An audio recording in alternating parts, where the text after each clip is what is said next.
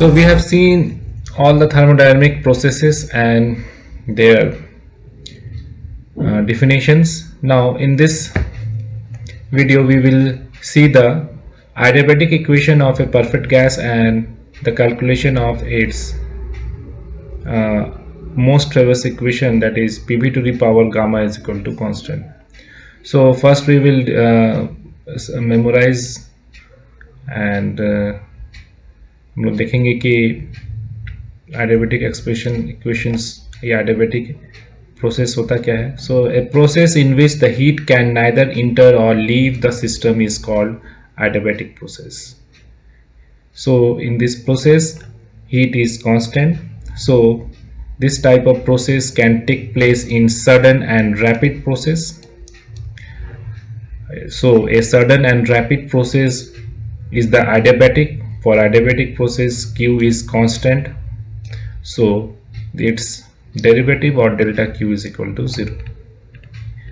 So let us consider 1 gram mole of a perfect gas thermally insulated from its surrounding, so that heat cannot be enter or leave the system.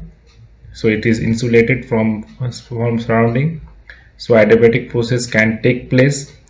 So let it suffer a very small adiabatic expansion doing external work at the cost of its own internal energy, and the temperature of the gas falls.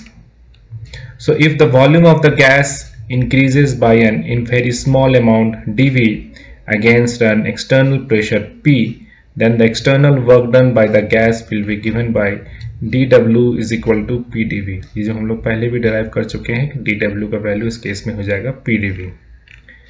ये हम लोग मान लेते हैं इसको equation number 1. Next, since in a perfect gas the molecule do not attract one another, the internal energy depends only on its temperature. Hence the decrease in internal energy of the gas suffering A small fall in temperature dt in its temperature, which is equal to the heat drawn from it, that is du is equal to mCv dt. और चूंकि यहाँ पे मास जो है वो 1 ग्राम है, सो इसलिए ये हो गया 1 इंटू CV इंटू dt. सो इसको हम लोग इक्वेशन नंबर 2 कंसीडर कर लेंगे. नाउ हमारे from first law of thermodynamics we know that dq is equal to du plus dw, और du का वैल्यू हमारा है इक्वेशन नंबर 2 से CV dt, और इक्वेशन 1 से dw का वैल्यू है हमारा pdv. सो इसको हम लोग यहाँ पुट कर देंगे. So as we know that for the adiabatic process Q is constant and dq is equal to 0, so ये LHS पार्ट जो है मेरा 0 हो जाएगा. So हमारा इक्वेशन रिड्यूस हो जाएगा और ये हो जाएगा CV dt plus PdV is equal to 0. इसको हम लोग कंसीडर कर लेंगे equation number 3. Also for 1 mole of a gas, that is perfect gas equation, PV is equal to RT होता है. ऐसे PV is equal to nRT होता है, लेकिन for n mole of a gas n is equal to 1 हो जाएगा, so PV is equal to RT हो जाएगा. Now differentiating this equation, इस इक्वेशन को हम लोग डिफरेंशिएट करेंगे बोथ साइड.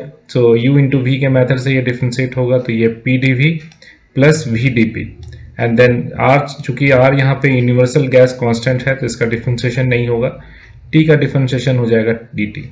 इस इक्वेशन को जब हम लोग सॉल्व करेंगे और dt का वैल्यू फाइंड करेंगे तो dt आ जाएगा हमारा pdv plus vdp divided by r.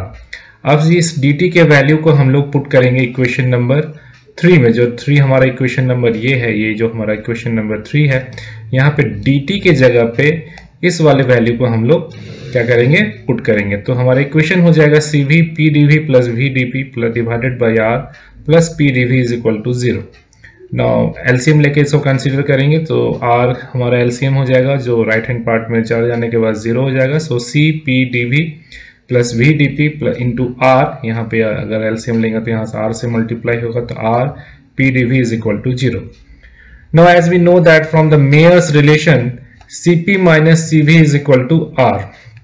So cp minus cv r के जगह पे, इस r के जगह पे हम लोग पुट कर देंगे इस इक्वेशन को cp माइनस cv, और इसको मल्टीप्लाई करेंगे हम लोग, तो ये हो जाएगा cp pdv प्लस vdp, और ये हो जाएगा Cp pdv minus Cv dp.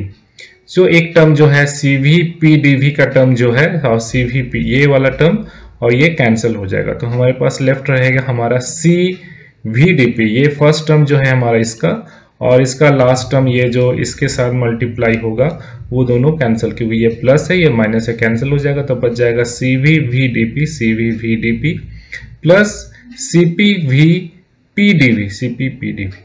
अब इस इक्वेशन को, ये जो हमारा इक्वेशन आया, इस इक्वेशन को हम लोग डिवाइड करेंगे CPPV से।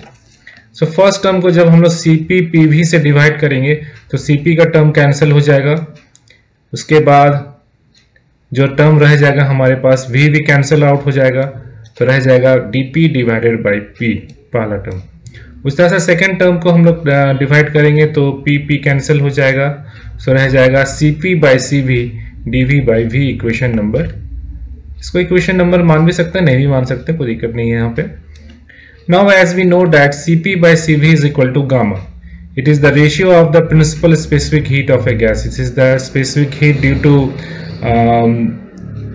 constant pressure and it is specific heat due to constant volume. So इसका वैल्यू यहाँ पुट कर देंगे तो dP by P plus gamma dV by V is equal to 0. Now integrating both sides, हम लोग जानते हैं किसी भी टर्म का differential that is dx by x, अगर इसको इंटीग्रेट करने जाए तो इसका हमारा इंटीग्रेशन होता है log of x। सो इसका डिफरेंशिएशन इंटीग्रेट करने के बाद इसका इंटीग्रेशन हो जाएगा log p, और ये गामा है इसका इंटीग्रेशन हो जाएगा log v। log का प्रॉपर्टी होता है कि अगर m log n है तो इसका वैल्यू होता है log n to the power m। सो ये हो गया log e v to the power gamma is equal to constant। Again यहाँ पे प्रॉपर्टी है log m plus n, इसका वैल्यू होता है log m into n, तो ये हो गया pv to the power gamma is equal to constant। इसको अगर इक्वेट कर दें, इधर भी अगर log ले लें तो ये सारे log से इक्वल हो जाएंगे और pv to the power gamma is equal to constant। सो ये एक बहुत ही फेमस adiabatic एक्सपेंशन का इक्वेशन है। This is the equation connecting pressure and volume during the adiabatic process. This equation is also known as poisons law, इसको हम लोग poisons law भी कहते हैं। आप इसके स्पेशल केसेस देख लें। Relation between temperature and volume, इसी इक्वेशन को हम लोग कुछ मॉडिफाई करेंगे टेम्परेचर के रिस्पेक्ट में, प्रेशर के रिस्पेक्ट में, वॉल्यूम के रिस्पेक्ट में, अलग अलग टाइम में। सो इक्वेशन है हमारा PV to the power gamma is equal to constant, और हमको रिलेशन फाइंड करना है टेम्परेचर और वॉल्यूम का। दैट मीन्स हमको P जो टर्म है ये, इस P टर्म को यहाँ से हमको रिमूव करना है। So as we know that PV is equal to RT होता है आइडियल गैस इक्वेशन। सो उस इक्वेशन से अगर हम निकालने जाए P का वैल्यू तो P हो जाएगा RT divided by V। In equation number 4 में इसका वैल्यू पुट कर देंगे तो ये हो जाएगा RT divided by V, and पहले से V to the power gamma है is equal to constant. V का पावर ये माइनस, ये +1 है, ये जब ऊपर जाएगा तो -1 हो जाएगा, तो ये इसको कंबाइंड फॉर्म में लिखेंगे तो TV to the power gamma -1 is equal to constant. ये जो आ रहे हैं कांस्टेंट, क्योंकि ये कांस्टेंट है तो ये कांस्टेंट टर्म को अगर हम राइट हैंड साइड में लेके जाए तो भी ये कांस्टेंट ही हो जाएगा, इसलिए मेरा लास्ट इक्वेशन जो होगा वो होगा TV to the power gamma -1 is equal to constant. सो ये adiabatic एक्सपेंशन में टेम्परेचर और वॉल्यूम के बीच में रिलेशन है। सिमिलरली सेकंड केस में अगर हम टेम्परेचर और प्रेशर के बीच में रिलेशन फाइंड करने जाए, दैट मीन्स हमको V को यहाँ पे सब्स्टिट्यूट हटाना है। सो आइडियल गैस इक्वेशन से V का वैल्यू हो जाएगा V is equal to RT divided by P। इसका वैल्यू फिर हम इक्वेशन नंबर 4 जो हमारा यहाँ पे फाइंड किए हैं इसमें पुट कर देंगे। इक्वेशन नंबर 4 में, ये जो इक्वेशन नंबर 4 है इसमें पुट कर देंगे तो आ जाएगा RT by P to the power gamma is equal to constant. So T to the power gamma, P to the power gamma -1 is equal to constant. So we have T